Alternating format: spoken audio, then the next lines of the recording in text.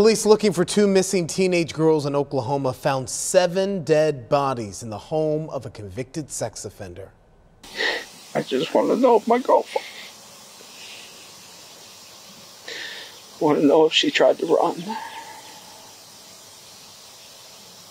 I hope she didn't suffer. The father of Ivy Webster there, 14 years old. Webster and her friend, 16-year-old Brittany Brewer, were 2 of 7 people found shot to death inside the home of convicted rapist Jesse McFadden. Justin Weber says the girls spent the night at the home where McFadden lived with a woman and her 3 kids. All of the kids were friends. Webster and Brewer's parents say they did not know about McFadden's past. He'd spent 16 years in prison for rape. I am just lost. I'm really lost for words right now. Like I said, I still think she's going to walk up behind me because she was kind of like my right-hand sidekick. This case is believed to be murder-suicide. Police say they are not looking for any suspects.